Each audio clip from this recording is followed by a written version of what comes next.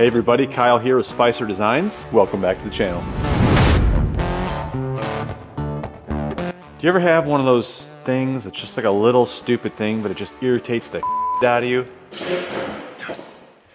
Damn it! I feel like that happens to me a lot. Maybe it's just me, I don't know. Either way, who gives a Alright, today's video, we are going to be working with the XTool S1. I recently got this machine from XTool and I freaking love it.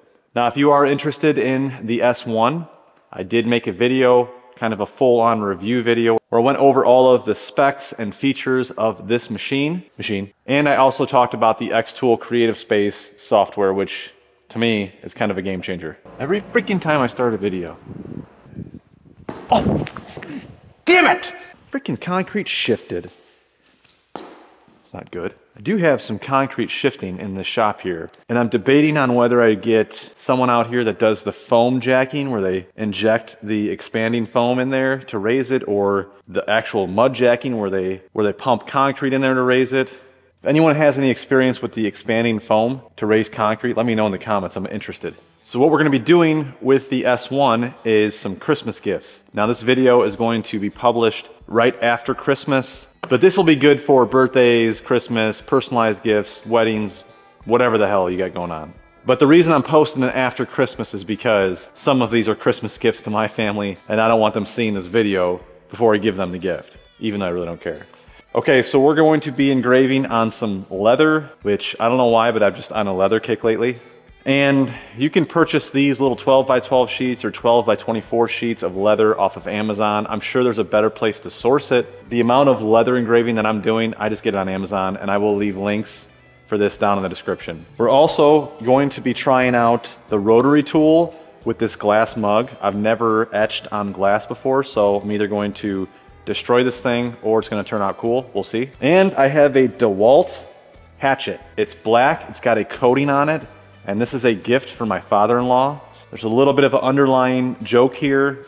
We were recently at one of my kids' basketball games, and the other team's mascot was the Hatchets, and he seemed to think that that was inappropriate. Don't get me started with that whole thing. I argued with him that a hatchet is not a weapon. A hatchet is a tool. You buy it in the tool section at Home Depot. Anything can become a weapon. Often, glass mugs are used as weapons, but they're not considered a weapon. I think you get my point. So I'm gonna do a little engraving on this hatchet tool, and I'm going to personalize it. I'm going to put his nickname on there and some other crap. He might use it on me. And for the leather, you might remember I made a little test plate here on the leather with different power and speed settings. So this is gonna be really handy when I start engraving on this leather. I can pick the power and speed setting and get the perfect engraving. All right, enough BS. Let's get started. All right, the very first engraving we're gonna do is on a piece of this black leather here. I'm not sure how the engraving is gonna turn out on this, being that it's a darker material, but we'll give it a whirl. What we're gonna make on that leather is a coaster. Pretty easy little gift idea. I'm just gonna personalize it for what the family or friend is into.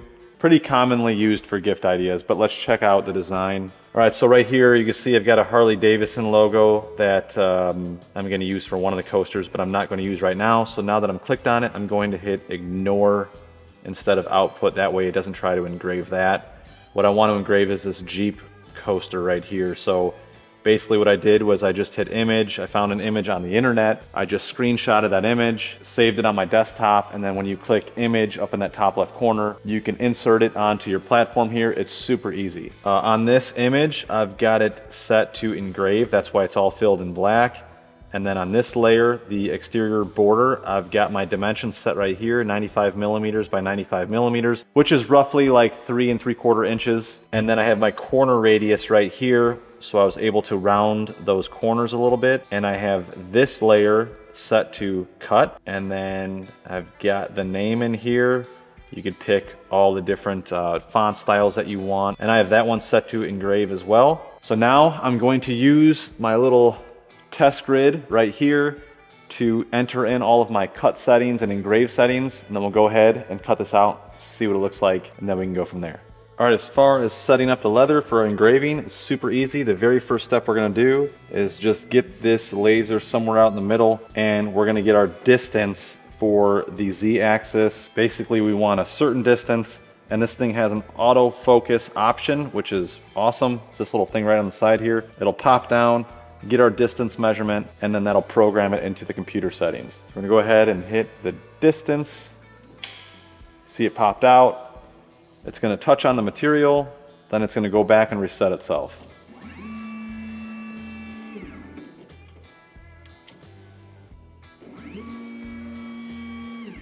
So now we have the perfect cut gap. Semis. So now we have the perfect gap for that laser head and the material, so it cuts that engraving nice and crisp. Now, this is my favorite feature about the XTool S1 and probably some of their other ones as well. The twin point positioning system. I mentioned this in my last video. It's freaking awesome. Basically what we're gonna do, we're gonna go on the Creative Space software and hit Start Marking. So we'll click Start Marking. We're gonna be engraving on a rectangle, start marking, and then from there, what we're going to do is we're gonna place these crosshairs basically showing where this material is placed. Now over here, it's kind of overhanging, so I'm just gonna pick a point up here in this upper left corner, and I'm going to hit the button on the bottom right corner of the machine, which is right down here, not in the view, right there. And then now we're going to move it to the very bottom right corner, and I'm going to hit that button again. And now no matter where this is placed, the Creative Space software and the XTool S1 know exactly where the laser head is on this material at all points. Then we're going to hit End Marking, Done, and you can see on the screen now, it shows those exact points where I placed on that twin point marking system. So now we're gonna highlight what we want to engrave.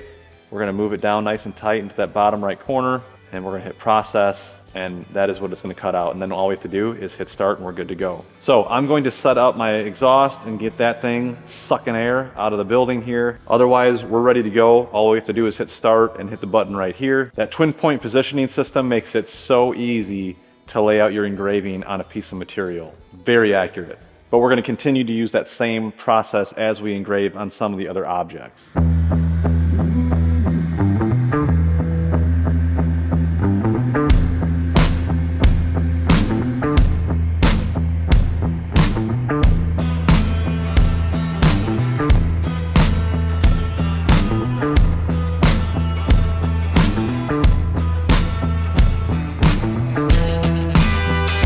Let's check that out. That actually looks pretty badass. That actually turned out really good on that black leather. I was kind of unsure as how it would look, but man, that looks awesome. I think I might do them all on the black leather. Okay, now we've done enough leather. Let's try out the rotary tool with this glass mug.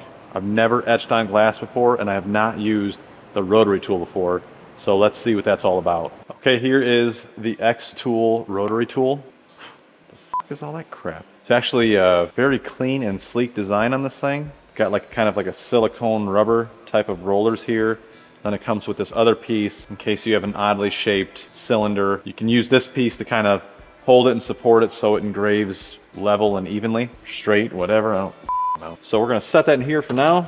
Now I've never used the rotary tool for the XTool before. I said tool a lot right there. But I will say my experience with rotary tools using Lightburn, kind of a pain in the ass.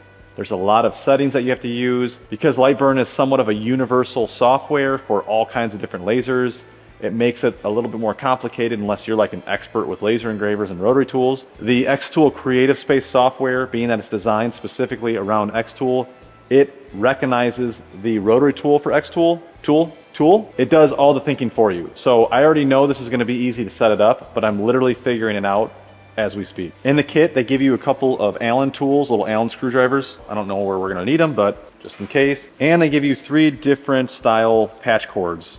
I'm guessing depending on what style XTool you have, depends on what cord you use. So we're gonna figure out what cord we need right now.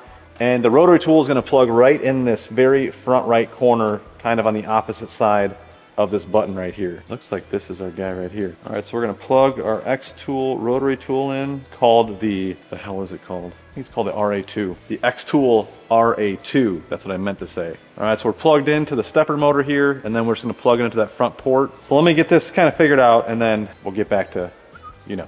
Okay, as I suspected, the XTool setup for the rotary tool is pretty cut and dry. So we're just going to set this in here, and this thing plugs in. Now, here's the part. This mug has a handle on it. and I don't know how that's going to work. It also has a couple of little notches on that, so I don't know how that's going to work either. I don't know. I just don't know. Maybe I will use this. All right, update. The rotary tool, the RA2, is not going to work with this mug. I tried it multiple different ways because of the handle, and there's actually some ridges in the glass, and there's 4 of them evenly divided around the circumference of this thing. Every time it spun, it would hit one of those ridges or the handle, and it would bump it off center, so it's just not gonna work. But I have one more thing I'm gonna try, and this is a really cool feature that the S1 has that I have not yet talked about. And what it does is it can actually map out a curved surface with the autofocus probe. So I'll try to give you a brief overview of what that is, but maybe we'll go into that a little bit further on another video. All right, so I have the mug sitting in there on the rotary tool. Even though we're not using the rotary tool, you can see that the cord is not plugged in. I'm literally just using that to hold the cup in place. Now I'm gonna show you what we're gonna do here. All right, so instead of engraving on a cylindrical surface, cylinder, whatever, that's what they call it here, we're gonna come up here to where it says laser flat. Click on that, we're gonna go to curve process, and we're gonna go to measure, curve measure. Okay, so now what we need to do is kind of like the twin point positioning, mark opposite corners so it knows what area that it's going to go ahead and take a bunch of reference marks. All right, now we're gonna go over to this bottom right side right here, and we'll mark that.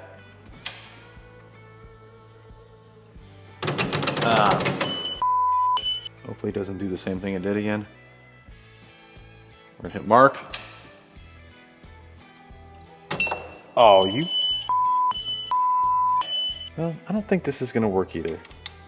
All right, well, that confirms it. This mug, we're not going to engrave on it today. This was a fail. No fault to the XTool. It's just a shitty shape. XTool does have another option, which is their chuck mount. That would probably work best for this because I can go ahead and grab it right on the backside and it would spin it freely where the handle and those notches wouldn't make a difference. So on to the next thing. But we are going to talk about that feature in another video. It's actually pretty damn cool.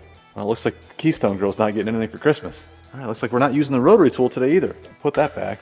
All right, next on the list, we're gonna do the axe. Now the axe, I'm pretty confident in. Don't think we're gonna have any issues with this, so let's get it set up. All right, we're gonna lift this platform up a little higher. And we're going to set the axe in there. I don't think I need to do much. I might shim it. Got some scrap leather that I kept to use for shims. Now I'm gonna go ahead and square it up.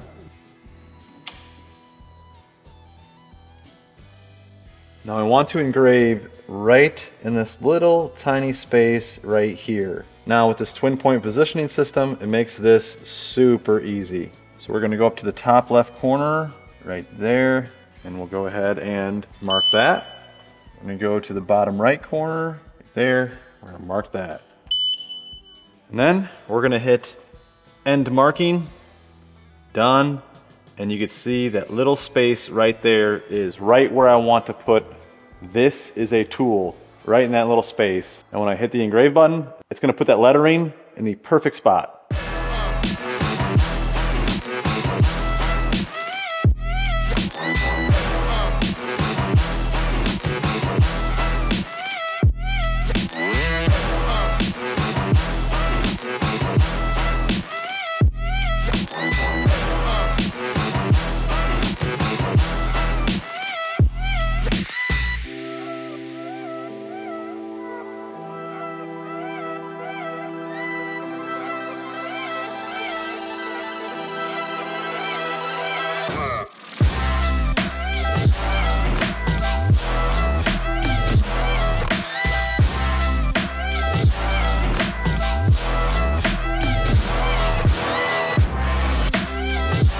All right, just finished up the last of the leather coasters. And I gotta say, I'm pretty impressed with the way they all turned out. So these all came out really cool. They're all customized for each one of my family and friends. I've got a nice fire department one right here. I've got a couple of Jeep coasters. And keep in mind, I'm not selling these things, so I'm using logos and other trademarked brands, but I'm not selling these things. These are just gifts, so you can kind of get away with that. Again, with the Harley Davidson, which everyone uses this logo, but again, I'm not selling them, so My dad's got a Harley and a Jeep, so these are for my dad and my stepmom. And my niece is really big into scary movies, so this is something that she's gonna like. And my stepsister coaches the cheer team. My sister, big into The Sims. I remember playing that when I was younger. She's still hooked on it. My older sister is a registered nurse, so this is a nice fit for her. It's got a lot of really clean detail. And my brother-in-law is a UPS employee, so this is kind of cool. Nice package. Oh yeah. And you can see the difference between these two UPS ones. This one I cleaned all the charring out, and this one I didn't yet. And this one is for my mom. She's very big into crocheting, so got a nice little yarn ball shaped like a heart. Very touching. So overall, I'm really happy with the way those turned out. The XTool did an amazing job, very clean, very precise, and with that twin point positioning, it's super easy to place your engravings exactly where you want them on the material. And even though it's just a stupid leather coaster, I think that those personalized gifts are gonna mean a lot to my family and friends. And you could even take objects that you buy and customize them with the laser as well, which is really cool. Now hopefully they like all of their personalized gifts. If they don't, I'll be honest, I really don't give a shit. Unfortunately, the glass didn't work out this time, but I'm going to be making another video in the near future. We're going to actually do some engraving on glass. We're going to be using the rotary tool, and we're going to be using the feature on the XTool where it's able to identify any kind of a curvature on a certain piece of material, and basically it maps it out with a bunch of reference points. So we'll be testing out that feature as well in another video. So if you like this video, please hit that thumbs up, subscribe to the channel. Thanks for watching. See you in the next one. Impressive piece of shit. Mug. Well, the camera probably just changed a little bit because I just totally trashed my good camera. I was moving the tripod, it fell on the ground and landed right on the lens, and it jammed it in there crooked, so the lens is totally And now, I'm gonna shoot another video on the Lemire plasma table with my action camera. And I'm pissed.